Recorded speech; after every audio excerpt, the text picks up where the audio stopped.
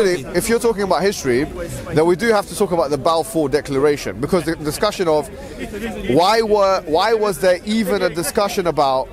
I mean, you do understand, even before the Balfour Declaration, if you look at, for example, the communications between James Wiseman, right? Yeah, and British officials, yes. You'll find that those letters, for example, from Wiseman and those officials, was saying like, why don't you go into Uganda? And this is actually written. You can go read this. Yeah, okay, that could be true. Why don't you? Okay, yeah. It's not, I mean, I've got the primary source materials if you want. I'm not arguing on this. Right. Yeah, So I'm not here to argue the question is. Yeah, I'm not here to argue on history. Yeah, okay. Well, we have to speak about something, isn't it? Yeah, okay. Right. I'm not arguing. Otherwise, what we're here to do, right? No, I'm here to say. Yeah. Do you agree? You're making a historical case, right? No, I'm saying as of now, the Jewish people have a right to the land of Israel. Do you agree to that? I'll tell you, there is an extent to which that is true. I accept so that. We agree. There is, no, it's not completely agreement. Okay. Look, I'm saying that there is an extent to which that is true. Absolutely. Okay, Jewish people, and by the way, I haven't got any problem in saying that outright. Okay, that cool. Jewish people, and here's my issue. And I'm not coming to push Muslims. I think Muslims also do.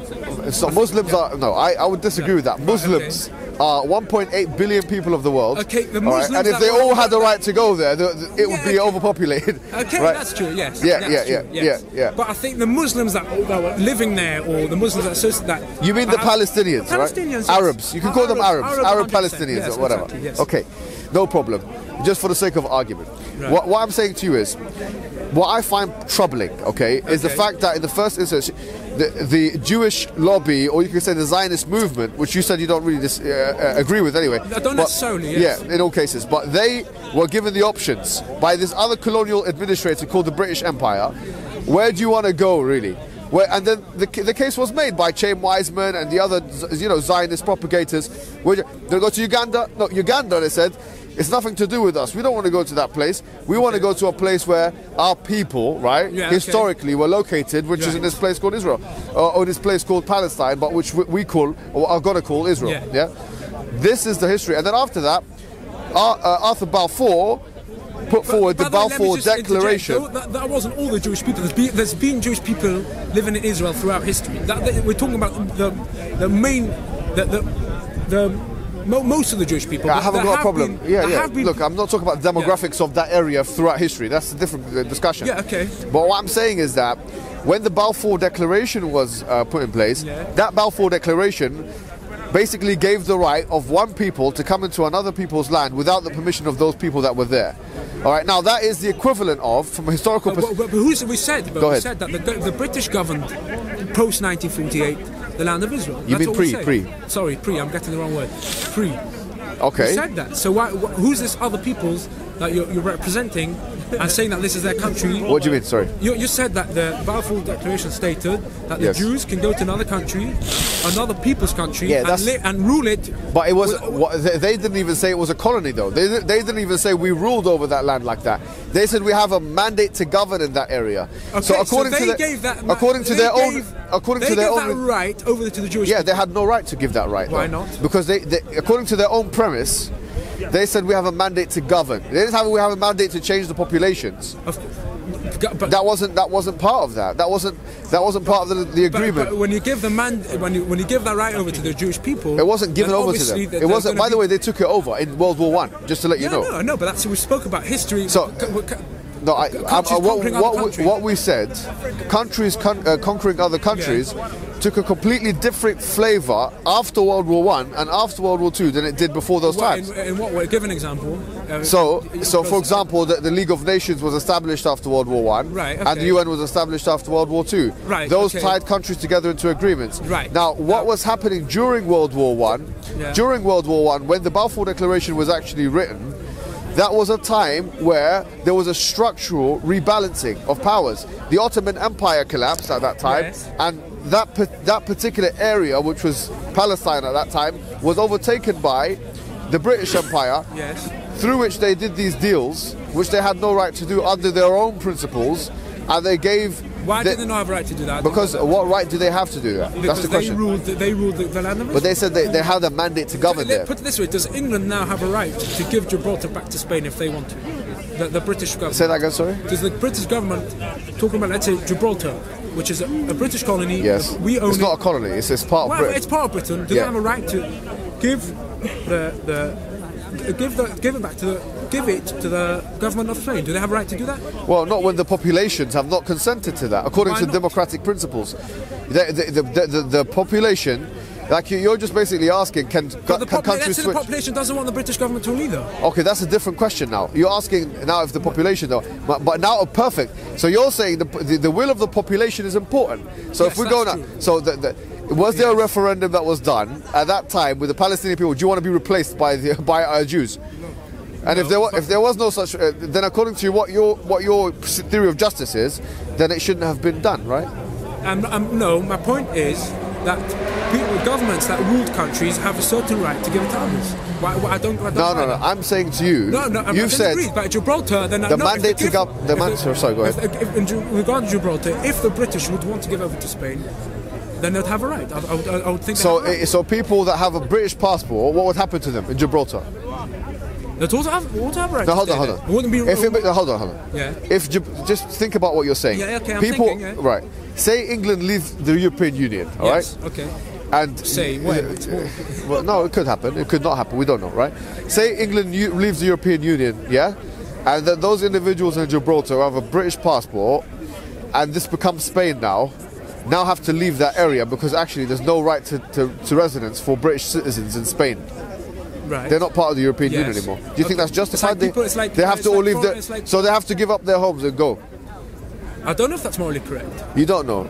No. It's a very grey area. Oh, so you think that's a grey area? That's a problem. Let me ask you a question, right? So you see now, I think I'm getting through to you. I do think I'm getting through to you. I don't know if these morals applied back in 1948 when the English, because you see the English governed Australia. Right. What I am saying, but those principles that we're talking about are the principles by which and through which the Western governments maintained legitimacy throughout the ages, especially after the 1500s, especially after Charles I and the English Civil War and so on.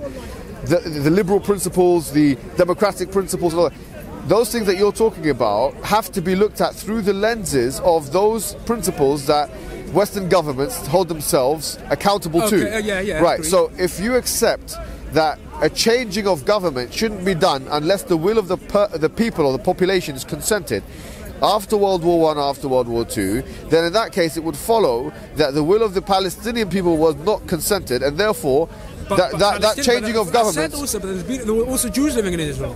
So why would the they were Palestinian Jews, though, weren't they? They were referred to as Palestinian Jews. Okay, fine. Yeah. So those are those. I'm not talking about Arabs. Well, they were a minority, weren't they? If you look at the number, if you look at the numbers, once again, it's in the book of the Struggle of Palestine. If you look in the 20s and 30s, there was a flooding in of Jewish population. Only in the 30s. Obviously, in the 40s, there was after the Holocaust and so on. There was even more of a flooding in. Of course, yes. But in the very beginning, before all of this happened, you wouldn't be able to say that Jews represented more than 10% of the population in Palestine. What you're saying now is that England was as democratic back then in 1948 as it was now. No, I'm saying that it held itself to those principles. I don't know if it did. No, it did. They had elections. They had universal suffrage. In fact, that's in that very year, 1918 was the year, they decided that women will get the vote as well. That was 1 year after the Balfour Declaration. So what we're talking about is a country which was accounting itself on its democratic principles that were giving another country to peoples who did not belong in that country without the consent of the population of that country, and that was against their principles, against their mandate, against the UN law, and against I don't know what happened and against the will of the Palestinians. Today, if Britain would give Gibraltar back over to England. Do you understand the point here? I understand there is a point, but it boils down. But today, if Britain would give Gibraltar back over to Spain, then I don't know what happened to people. What I'm saying to you is that those people, if they were forced to be evicted from their homes as a direct consequence of the change of government. Muslims were forced to be evicted, or Palestinians were forced to be evicted? That's certainly it's called the Nakba.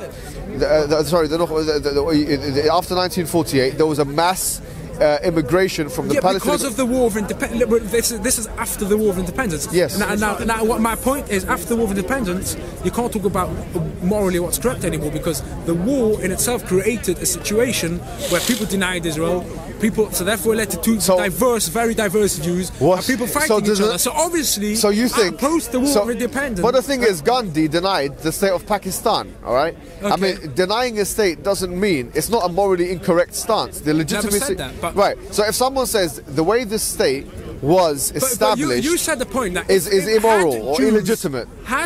Without the war of independence, had so Jews governed the land of Israel, then what you're saying is, had Jews governed the land of Israel without the war of independence, without the war of people, then the Muslims would have been driven from their homes and exiled from the country. And I'm not willing to stand by that. No, it's not that they were going to. That's a hypothetical articulation. I'm saying that they were, in fact, that is what happened. I'm saying that's because the Muslims didn't agree to the change in government. First of all, let's use the word Arabs. Sorry, I think that's I'm sorry, right. I didn't mean because it's not all 1.7 of course, I don't want to generalize. Well, let's just say even 1 billion at a time, or 800 billion. The population. The Palestinians didn't abide to the change in government. Yes, why should they do? Why? Tell me the reason why they should. So let me ask you a question. I've asked you what happened. What would happen today if Gibraltar would be the British government would give Gibraltar back to Spain? Let us say, for the sake of, let me give you. People have a right there to fine. Let's put it this way. Yeah. If we continue with this train of thought about conquest and so on, let's say, for instance, America stops being a superpower, stops being Israel's friend, and Israel gets taken over by another government through conquest, okay? Yeah, okay. They take over fair enough. Yeah. Now, do you accept that they should change the populations, tell the Israelis, the Jews at that time, to go to another place, go back to Europe, yeah? And we're going to put this country back for example, these individuals. Do you accept that that's a fair recourse? It's probably a bit anti-democratic, yeah. It's anti-democratic. Yes, it's not moral. It's not moral, yes. So why is it moral in the first instance, but it's not moral for that one? Because I said that you're saying that when the Jews had planned to take over the land of Israel, they planned to drive Muslims out. I don't think that's necessarily true. Actually, you're giving me an example of a country telling all the Jews after they've taken over the land of Israel to leave. Well, I will tell you something. This is a specific question on history. Okay. Ilan Pape actually wrote. He's an interesting historian. Okay. He wrote a book on he looked at the topographical information in that area at that time in the 40s and 50s in Palestine, and he also looked at plans. Like, this is in the primary source materials that you can actually retrieve online. For example, Plan Dalit. Plan Dalit was a plan which was from the Israeli government, which detailed within it that we were trying to reduce the population sizes of the Arabs and increase the population sizes. I disagree to that. Right, so I can't justify that. And I said at the beginning, I don't necessarily justify Zionism. No, no problem. But what I'm saying is, I can't justify it. But what I'm saying to you is that every time you're asking me for evidence, I can give you the primary source evidence. It's easier to give primary source evidence. It's not difficult to. Sorry, it's not difficult to do that, right? So what I'm saying is that there is clear demographic information, clear government resources that can point us to the fact that there was a concerted effort by the Israeli government in 1948 onwards that meant that Jewish people, Jewish elites, I should say, tried to force through genocide. No, I do not. Well, Plan Dalit is. What is genocide? It's literally harassment of a people. So they tried to get rid of those individuals from that country. That is referred to as genocide. I've told you this is all after 1948. Yes. Right. Okay. So is that justifiable then? No, that's not justifiable. So, okay. But you're mixing two things up here. Which are? Which are? Yeah. There's what should have happened and what did happen. What could have happened was the Jews taking government. Yes. And there's Muslims staying there. Okay. And Arabs. Sorry. Yes. The Palestinians staying there, and there being some sort of country with Palestinians and Jews sort of getting along. Okay. Okay. We'll finish it in 5 minutes. Okay. Where Palestinians and Jews sort of getting along without any. Who's the ruler though? The Jews, because the British because that's a moral debate. It's not a moral debate. You just decide. You agree to me on that. We accept. No. I said that was a medieval. That was a medieval construct. I'm saying that with the British Empire. Gibraltar, if it would go to Spain. We already talked about that. And that's you tell me. I told you. Well, if the country is going to be consistent with its democratic principles, there's no way possible that Gibraltar can be returned back to Spain without at least a referendum from the people of Gibraltar. Do you agree with that? Referendum meaning a vote of all of the people in that country. I'm not sure. So you think that they can? Yeah, right. But the problem. I don't think. The problem is that the people didn't choose that democratic system to begin with. if you'd have a country well, look, that's the thing. But they didn't choose it, but they were forced into it. That's these are the principles. The English changed from capitalist democracy, so now... I don't get it, sorry. Sorry? The problem is that even the English, they weren't democratic to begin with. They took over the country without being democratic. When the English did, and when they went conquering around the world. No, but they still, even when they're, sorry, that's not correct. Because even when they were conquering around the world, they held themselves to liberal values. Right. Do you know that? I mean, do you know Napoleon, when he was doing, by the way, he was referred to as a liberal dictator. Okay. Which might not be democratic, but certainly is liberal. So far as holding themselves to these kind of values are concerned, there's more to be said by way of the coexistence of liberalism and colonialism, democracy and colonialism. It's not as far as to say it's whenever colonialism existed, democracy and liberalism didn't. They did actually coexist together in the British Empire. What I'm saying to you, let me just finish my point. Yes, of course. Go ahead. That after 1948, you can't bring a proof to what could have happened. Okay, that's what did happen. Yeah. To what should have happened. After 1948, what happened was, because the Palestinians didn't agree to the takeover, where you could say they were right or wrong, since then there's been a major divide and split within the land, within the Holy Land, let's call it. Therefore, there hasn't been any agreement on anything. So when you bring, when you tell me that Israelis have agendas to do this to Muslims and to Palestinians, no, I didn't. All I've done, to be fair, Isaac, all I've done is provide primary and secondary source evidence whenever you've asked me for anything. So you've asked me. So what's your point? What's your point now? Well, Isaac, let's finish off. The point is, if you are, depending on what your moral framework is, if your moral framework is you believe that the will of the people should be respected, then we know that the will of the Palestinian people was not respected. If your moral framework is, if you're being honest and straightforward and say my moral framework is Judaism, yes? Yes. If you just say that, then I'll respect you more, to be honest with you, because you have a much stronger case. That could also be. Right, no, fine. If you said my moral framework is Judaism, right? That could also be. No, I'm saying so also be. It's fine. Then let's not have this pseudo intellectual discussions about the UN and about international law, about democracy, about liberalism. Let's throw all of that into the dustbin of ideas, which, to be honest with you, those atheist Zionists, what I find incredible about it is that they adopt the Jewish position. They create a Jewish identity as atheists. That's a oxymoron. However, I completely agree to that. I agree. But however, there's something more to be said by way of that. I would say if you were to take the Old Testament narrative very seriously, then it's from the Nile to the Euphrates. So that would mean that you have to stand and also say that the Jews have as much right in Palestine as they do all the way up to the Euphrates and all the way down to Egypt. Not only just Sinai, by the way. That could also be. So not only just Sinai, so into where all those areas up until the Nile. And so if you have that position, then all you're saying is we have the right to war. What I would say, if that is your position, and I'll end with this, right? But I don't agree to that. I don't necessarily agree to that, because I could also, you could say that's only in the days when Messiah comes and we've been exiled. What I would say, if that is your position, but I don't say that's not necessarily my position. No, but even if someone had, because that's the only way you could work the argument, and we've looked at every other way.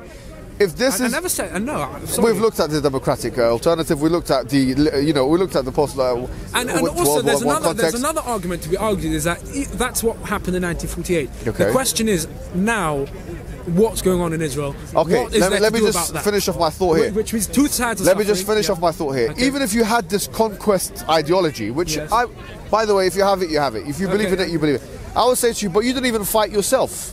That's what I would say. The Jews didn't even fight themselves. They relied upon Big Brother British Empire to do all the fighting for them. Of course the Jews yes, they did. Of course they fought against the British themselves. No, they didn't. No, they fought against the British in little Haganah and Irgun groups. Yes, of course. Well, I'm not talking about that. They did not conquer the land themselves. They relied upon a proxy empire to do that. So I would say to you, you can't. Jews didn't have a I would have a lot more respect for you if you could say my forefathers fought your forefathers and beat them. If you said that and conquered the land and they were forced to leave, no problem. Even if you said if you have more respect for being Zionist. Let me just say. Is that what you're saying? Let me just say that. And they did, by the way, beat them in some wars, where the Arabs were nationalistic and they'd been divided and they had been humiliated. But what I'm going to say is this, is that when you guys, your forefathers that had this ideology, not all of those individuals, when they claimed to own that land, they didn't do the fighting themselves. They waited for some other empire to give them it on a silver plate. So you can't even use a conquest ideology. But the conquest ideology means that we as a nation have a standpoint to fight for the land of Israel. We've been exiled we were exiled 2,000 years ago from the land of Israel. No problem. Since then, we didn't have a standpoint to even start fighting. My friend, everyone was exiled from everywhere. In 1066, you had the Norman invasion. When you say that my forefathers didn't fight, from where did you want them to be? From where do you want them to get a group from? We were in Germany. You didn't even conquer the land yourself. You didn't even conquer it yourself. Who's we? The Jewish nation didn't conquer it themselves. But at that point, there wasn't an identity. They were fighting the British, actually. At that point, there wasn't an identity. They fought them, the guys that helped them. At that point, there wasn't an identity of a Jewish nation so much. We were Jews scattered around the world. You were fighting the British. That's what was happening. Yes, you had a few groups fighting the British. So, as you say, what you're trying to say is... those groups became the government. They became the government. Yes, us as a Jewish nation didn't fight, but we didn't have a Jewish nation. We were scattered everywhere. Begin, who was the president in 1971, who was actually part of a splinter group called Urgun, which is a terrorist organization which killed 91 innocents in King David Hotel. He became the president That's what I said. I don't know that do not. But sorry, there was a point. There was a point I was going to make to you, which was this. But you're talking about the Israelis, but the Palestinians. There are loads of Palestinians that don't hold of any Jews being in the country. Isaac, listen to me. The reason why I was saying Hamas was funded by Israel in the 1980s. Yeah. The reason why that's an important consideration is because the main threat at that time was the PLO, the Palestinian Liberation Organization. And the reason why they were the main they had the majority of the military capabilities and so on. Yeah. And so what happened was that there was a conflict in interest, or there was there was a struggle for power. Yeah. There was a struggle for power between Hamas, and it continues until this day, and the PLO, right?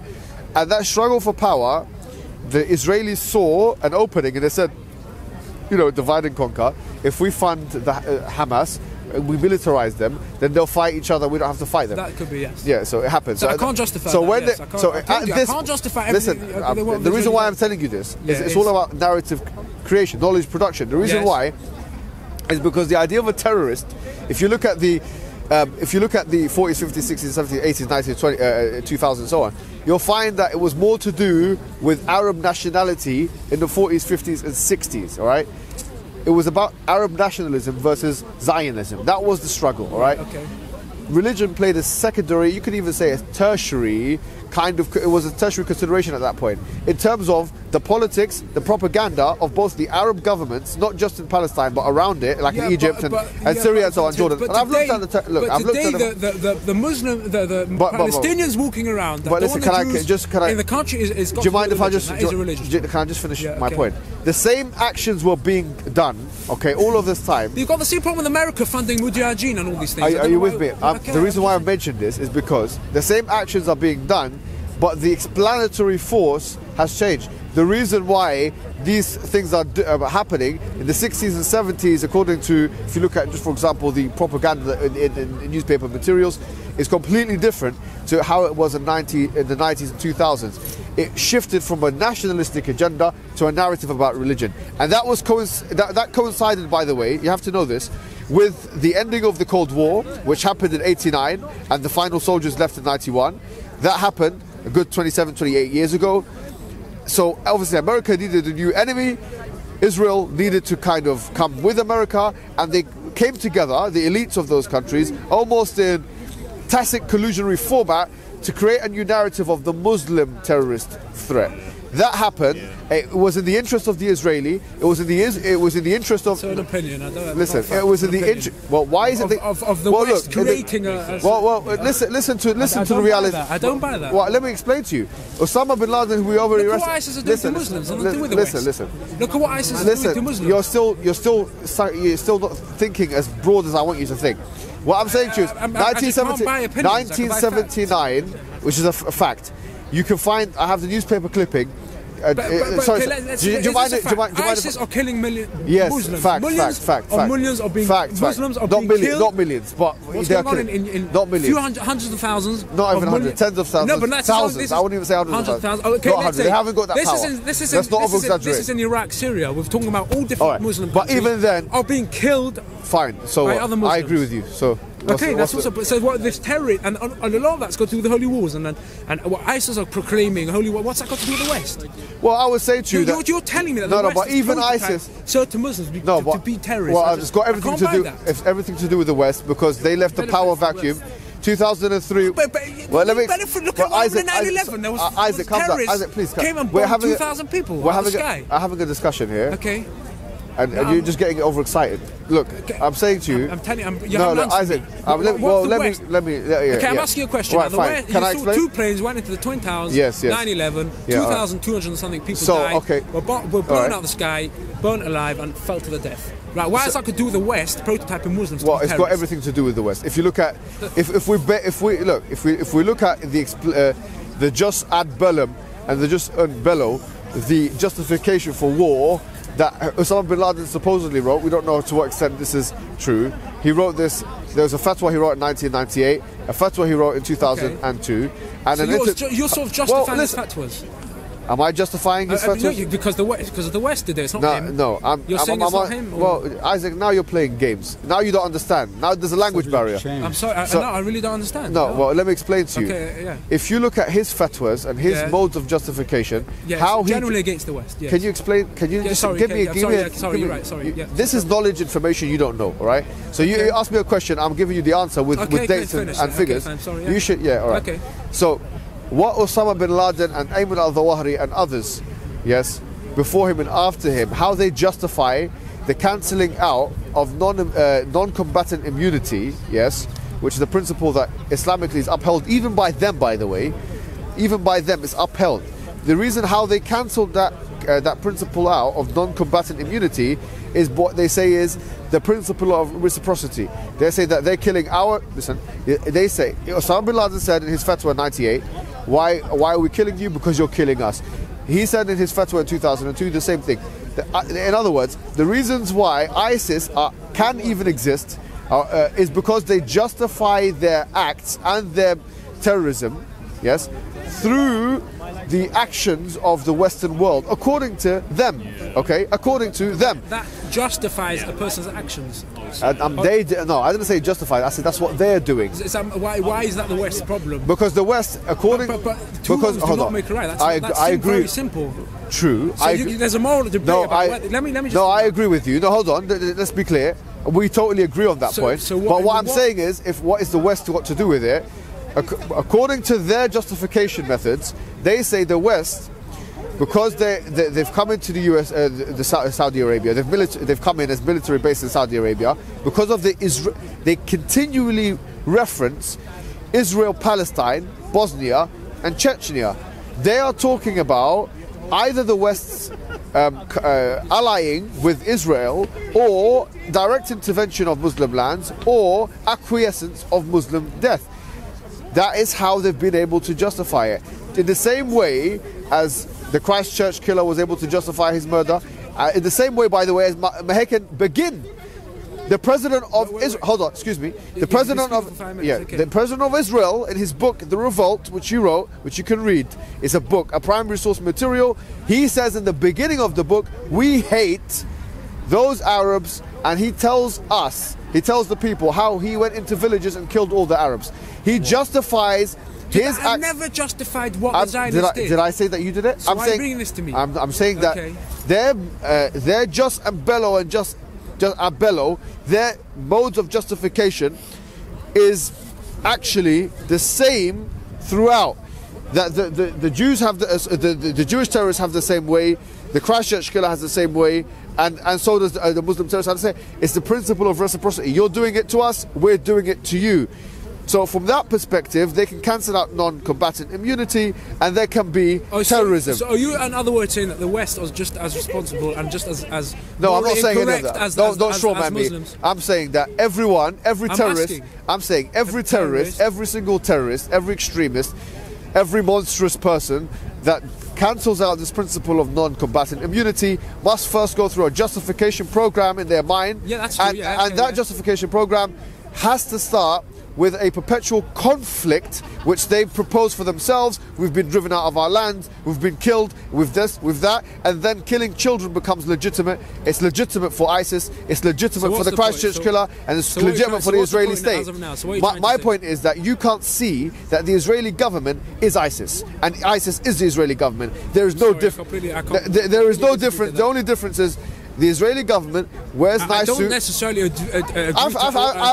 would say no problem. The Israeli government. Don't say the Israeli. Why? They have the same principles. The only difference is they're a democratic what's the society. difference? So what? It's they cancel. They both do kill people. They have do both, out of they both security for the country because they're going to be killed. That's what ISIS says. That's what I mean. That's what ISIS says. That's what ISIS says. Do you know that's what ISIS says? Look at their books, Dabiq. Look at their magazines. Have you read what they said? Well, that's why anyone that doesn't convert to Islam gets butchered. They start raping women. No, that's not. They don't quote about that. They don't say that. ISIS, that's what they do. Okay, ISIS say Al Qaeda. I'm telling you, I've read what. I don't care what they say. I know they go to everything. Well. Them going into I can say the same thing about Israelis. I can say the same thing. And killing men their because they process don't convert of to Judaism. Look, if that's what the Israelis. It's not about conversion. It's about genocide. It's about getting the people, those Arabs out, and keeping those Jews. What do you mean getting those Arabs out? But I'm telling you, I'm not necessarily going to be Zionism. I'm saying as of now, that's what's happened, isn't it? There is an argument to understand what the Israelis are up to. They are they're living a life ISIS and the US. By death. By the way, now, if they don't defend do you say that ISIS is a legitimate state? No. Okay, why not? Who do they think they are? No, they're not a legitimate state. What ownership do they have on anything? No. You were saying Israel conquered, yes? Your justification for their existence is conquest. ISIS conquered their lands, you can make the same justification, no? I never said that was a justification. No, you said I said the justification was that the British government, if there is one, the British government gave it over to them. So what's the difference between ISIS? But hold on. Let's be honest. Let's be honest now. You said the blanket statement and expected me to buy by it that the Israeli government is ISIS. Now I completely disagree. Well, they have the same justification and let me explain to you why not. Immunity. The Israelis do not have agendas to kill people. Yes, they do. No, they don't. It's mentioned. Plan Dala. Have you read it? Listen. Have you read it? All these attacks. But have you read it though? Why should I read it? I know what goes on. No, but if you live in Israel, have you seen what they said in Parliament? Have you ever been to Israel? Do you think I'm allowed in a country like that? I came back on EasyJet flight. I'm not allowed. Dude, they kick us back out, man. Dude, trust me. They trust kick us you. Back out. I came back just on an EasyJet flight from Tel Aviv to Stansted. They won't let me in. Trust me. I can tell you. I was just having a nice conversation with 10 Muslims. I know the Muslims go there, but not every Muslim. If you're affiliated to a charity that boycotts Israel, they don't let you in. Norman Finkelstein is not allowed. Yes, why not? Because you're a threat to the country. What if I boycott the don't eat the dates? Listen, I told you I can't justify. Don't eat dates. I'm not gonna kill you. I'm saying don't. You do that. You burn a flag in America. They put you in prison. Why? Just because that's what happens. People. Sorry. You burn an American flag. Not in this country, my friend. You can burn every American flag you want here. I know you can, but you burn an American flag in America. Like you said, yeah, Norman Finkelstein is not allowed. The point I'm making to you is this: the point I'm making to you is if you ask people to know for two states, people ask people now. Who's people? Which people? Sorry. Bibi Netanyahu. Oh, Bibi. But that's what they call him. Benjamin. Bibi Netanyahu. We call him Bastard. Bastard Netanyahu. Right, okay. Sorry. That's not an argument. Do you like him? What? Do you like this bastard? Wait. You associate the word liking someone with bastard. You can like a bastard. Do you like the guy? What's that to do with that? It's not an argument. That's an I'm just asking. What I'm saying is, if he's offered to talk peace, and he said it, you know this. He's not allowed to. He's offered to talk peace. 100%. He sat down with Yasser Arafat, all these people. Okay. He sat down with them. So did the problem is, as of now, what do you call it? Osama bin Laden sat down with the CIA. Oh, did he? Yes, in 1979, they were friends. They were good friends with each other. Does that mean anything to me?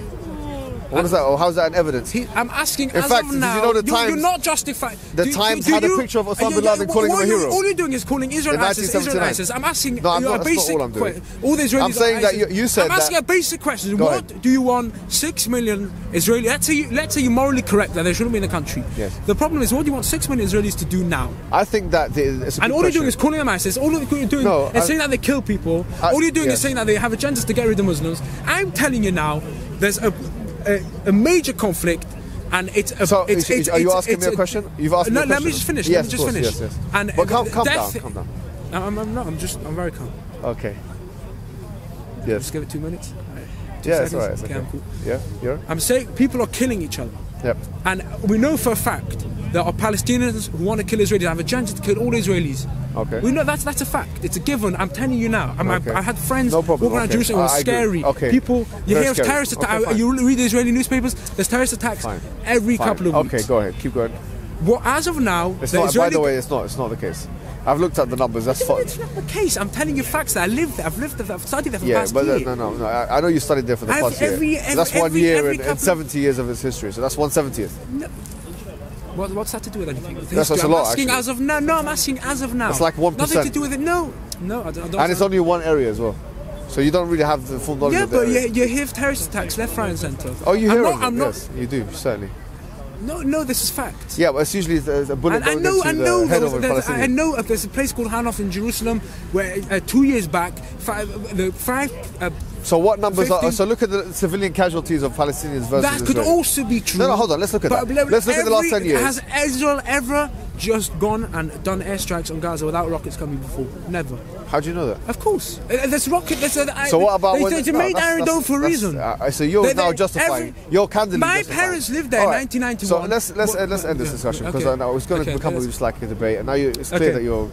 Yeah. It's clear, Dan. Right. So what's clear? Well, the only thing that's clear to me is that your failure to recognise the. I know you, but you're. You haven't let me speak, man. I mean, you've been speaking for a long time. All I'm saying, you just said the blanket. Have I been speaking for a long time, or has it been quite even actually? Okay, it could be even. Yeah, but you don't say that. You said it's been even. Okay, it's been even. Right.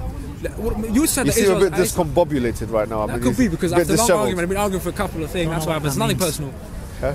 I don't know what that means. It's from context, I understood. Also, didn't really know that. Word. Yeah. So the point is that you said that Israel is a terrorist. The Israeli government now is a terrorist organization. What I'm saying is, I do not agree to Zionists. I don't agree to everything they do. But you can't call them a terrorist organization because I can call them what I want, actually. Of course you can. And I have. And do you know why I say that? I say that, look, Erdogan was actually... you just changed the complexity of the argument. Do you mind if I... No, let me just... I was just finishing. Do you want to finish off what you're saying? Go ahead. That's exactly what I'm asking you to. Go ahead, yeah. So what I'm saying is that as of now, there is definitely a threat to the security of 6 million Jews living in Israel. 6 million Israelis. Okay, and there's no threat on the Palestinians? There is. So which one is more severe? I don't know. I'm asking. Oh, you don't know? Okay, let's look at the numbers then. Let's look at the numbers. You have how many people living in Gaza? How many people? It's the most densely populated place in the world, right? I know that. And can they go out and can they come how many Palestinians? You've had a long time to speak, and I have given you the opportunity. Okay, let me say. Last question. So what I was going to say to you is simply this. If you're being honest with yourself, I'm willing to be. I'm very open-minded. Yeah, if you're very open-minded, you'd know that if you look at the fact that in 1971 or whatever it was, the fact that Begin was allowed to become president of the country. That could be. You're just not letting me speak. Okay. He was actually one of the people who, you were talking about 9/11, you were talking about Osama bin Laden. He was part of an operation which went into a hotel, and killed 91 innocent individuals. In one of, it's very wrong, but he was your president in your country for 10 years or something like that, and then after him, the same party, which was actually, if you look at its history, the Likud party, when all, in English we say Likud party. Ludicrous. Ludicrous party, yes. That party, which has its historical origins in a terrorist organization, which is Erdogan, continues to perpetrate this terrorist act all the way up until this time. It's done so throughout the intifadas, and up until this point in time, all of these operations that have been done. And look at the casualties of Palestinians compared to the casualties of Israelis. There is no comparison. There simply cannot be any comparison. It's not even one. That's because Israel is more capable of defending itself. Oh, it's not defending; it's attacking. That's what I'm saying. And attacking who? The children. Look how many children have been killed. Is that something to be proud of?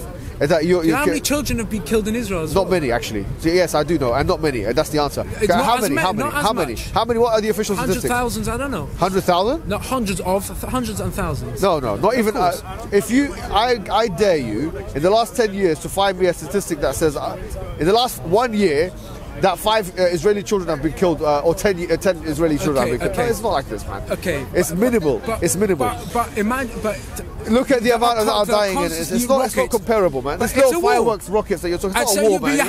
You haven't answered what there is to do now. I've asked you a question. Okay, well, look, you're asking me the question of the $1 million question, right? Okay, it's a pessimistic future, in my opinion, right? There's no solution because you have these competing powers. They've all got interest in that country. That's how it is. And let me ask you one more last question before we part. Do you find any problem with the Palestinians living in Israel? Pardon? Do you find any? Do you hold of everything the Palestinians do? Sorry. Or you've got? Do you have any problems with what the Palestinians do in Israel? You with them 100%, or you've got? I'm certainly with them 100%, but obviously, I'm certainly with them 100%. Every single Palestinian, whatever his agenda but obviously there's no. Of course not. That's a ridiculous position for anyone to hold. Yeah. So I don't agree with anyone. So there are Palestinians that do want to wipe every single Israeli off the map. That's what I'm saying. Just like you're talking about the Israelis, there are Palestinians but like Isaac, the truth is, most Palestinians' main concerns are their own survival and preservation. That's Israelis' main concerns. That's what my point. If you get rockets coming in from Scotland to London every couple of days. But David has become Goliath, and unfortunately, maybe in the Holocaust this is the Holocaust industry kind of discussion. Maybe in the Holocaust that kind of rhetoric would have been totally acceptable, and it is totally acceptable. But when we're talking about you are the bigger and stronger and capable military, doing it to these little groups of children and protesters throwing rocks and whatever, your case is no longer bought. Why? Why? Because it's like me going to a primary school. The government is worried about innocent Israelis being killed. I don't understand you. Oh, okay. Well, let them be worried about that. It's not worried. It's a fact. Let them be worried about that. They have a right to be worried about everything. But here's what I'm saying to you: is that look on the ground, look at the data, look at the statistics, look at the history. Everything shows that this is a government. Brother, Hijab, we are going to Krikulu. Okay, let me come with you. Okay. All right, yalla. What's your name? Take care, Mohammed. Yes. Nice. Thank you, my friend. All right, let's go, man. I am so grateful to Allah for having guided me to Islam. Sadly, I am the only Muslim in my family. It hurts me that my parents haven't accepted Islam yet, and I ask Allah to guide them. But it also gives me a special drive to work for the establishment of Islam. I don't want anyone to miss the chance of becoming Muslim. The Prophet ﷺ said that the Muslims are like one body. If you can feel my pain, would you please help me relieve it? You are now my new family. Click the link and donate to establish this masjid and share in the reward for the message of Islam reaching the corners of Norway.